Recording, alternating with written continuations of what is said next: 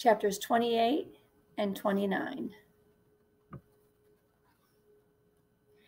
Years passed.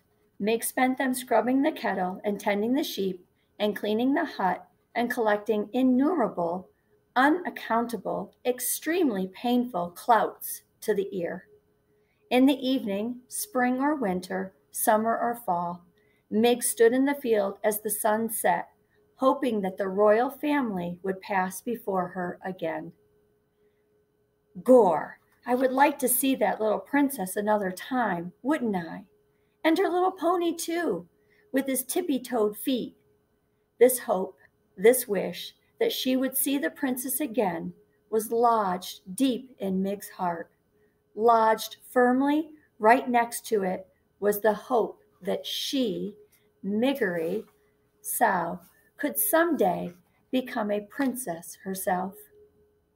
The first of Meg's wishes was granted in a roundabout way when King Philip outlawed soup. The king's men were sent out to deliver the grim news and to collect from the people of the kingdom of Dor their kettles, their spoons, and their bowls. Reader, you know exactly how and why this law came to pass. You would not be as surprised as Uncle was when, on one Sunday, a soldier of the king knocked on the door of the hut that Meg and Uncle and the sheep shared and announced that soup was against the law.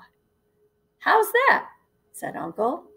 By royal order of King Philip, repeated the soldier. I am sent here to tell you that soup has been outlawed in the kingdom of Dor. You will, by order of the king, never again consume soup, nor will you think of it or talk about it. And I, as one of the king's loyal servants, am here to take from you your spoons, your kettle, and your bowls. But that can't be, said Uncle. Nevertheless, it is. What will we eat? And what will we eat with? Cake, suggested the soldier, with a fork.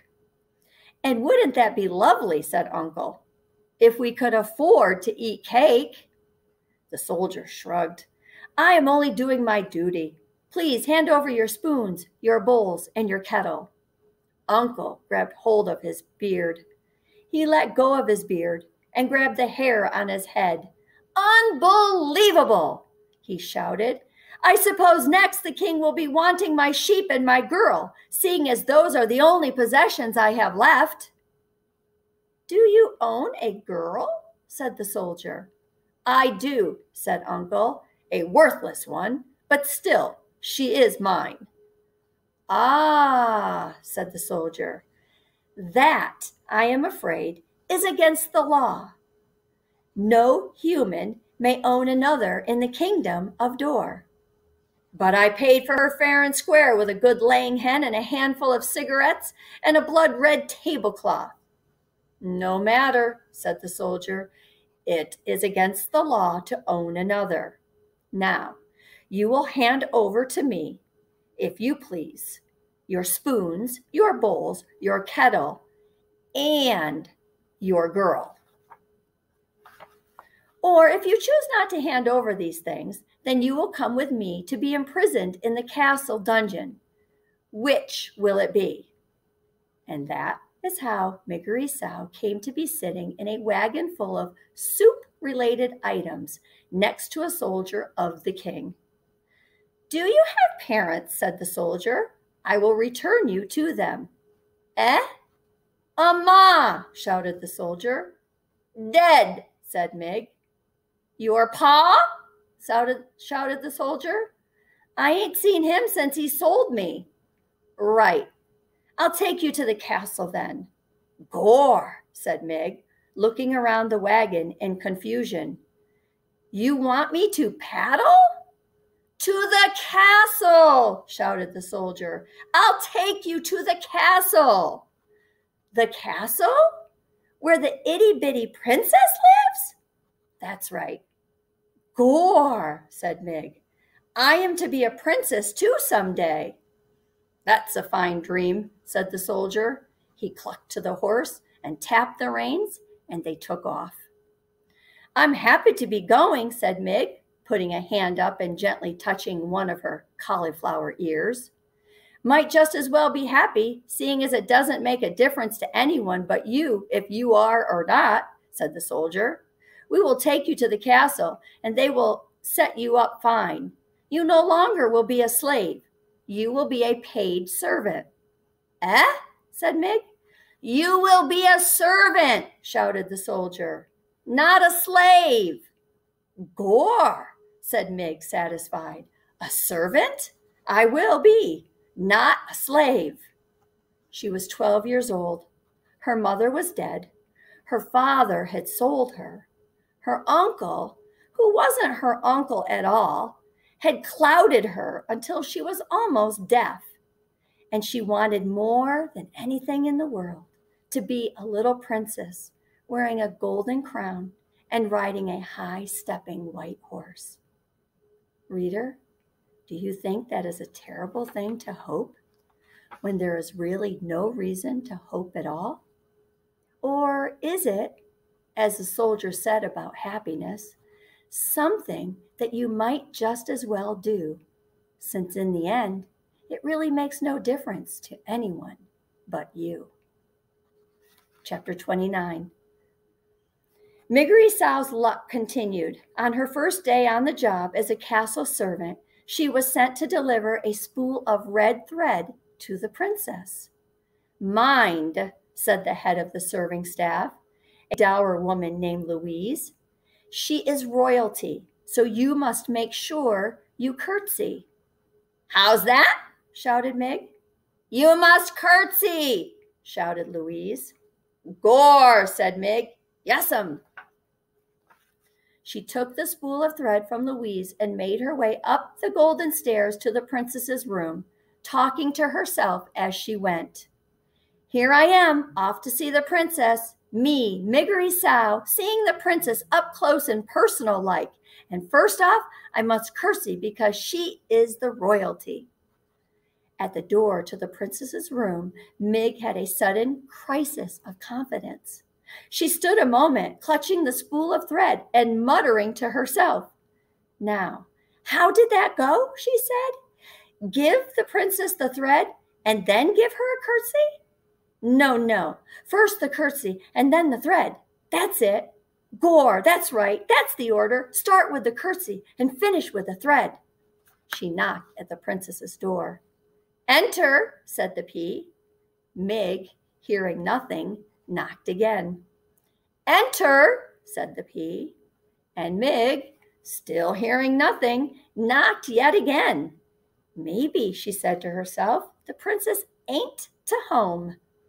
But then the door was flung wide, and there was the princess herself, staring right at Miggery Sow. Gore, said Mig, her mouth hanging open. Hello, said the pea. Are you the new serving maid? Have you brought me my thread? Curtsy I must, shouted Mig.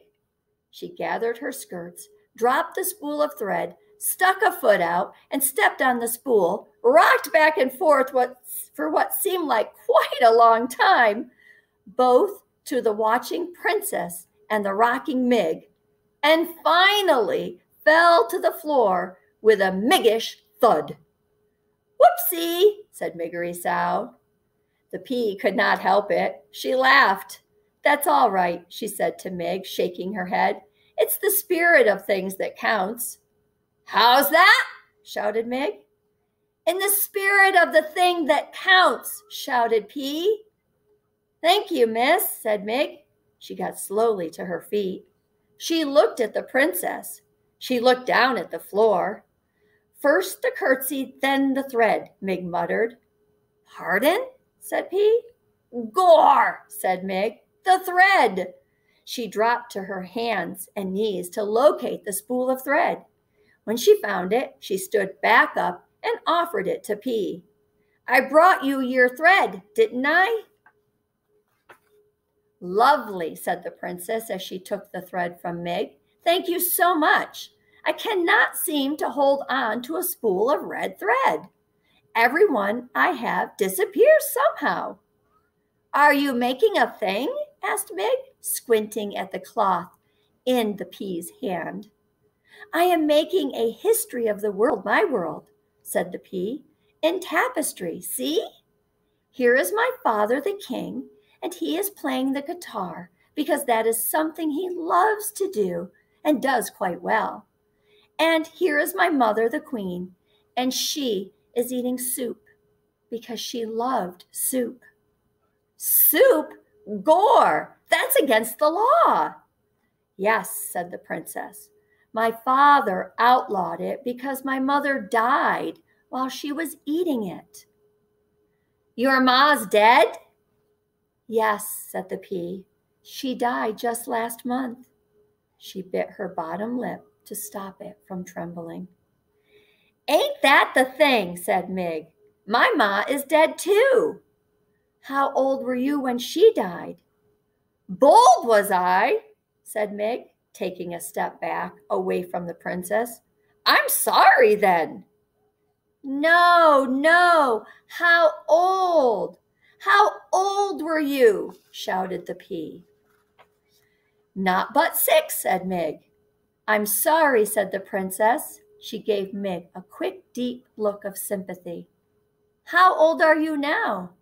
12 years. So am I, said the princess. We're the same age. What is your name? She shouted. Miggery, Miggery Sow, but most just call me Mig. And I saw you once before, princess. You passed me by on a little white horse. On my birthday it was, and I was in the field, and Uncle Sheep, and it was sunset time. Did I wave to you? Asked the princess. Eh? Did I wave? Shouted the P. Yes, nodded Mig. But you didn't wave back, said the princess. I did, said Mig, only you didn't see.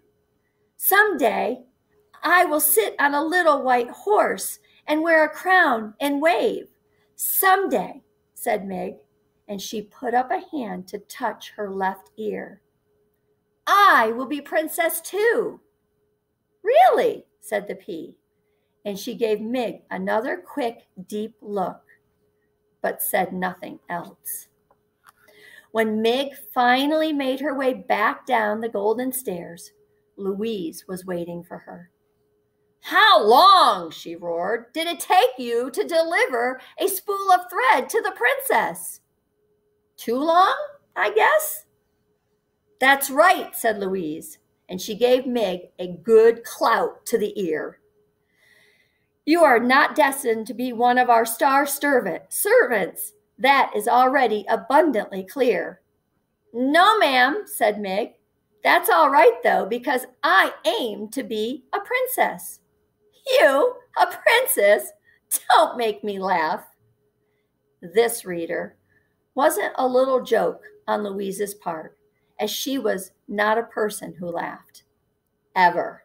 Not even at a notion as ridiculous as Miggery Sow becoming a princess.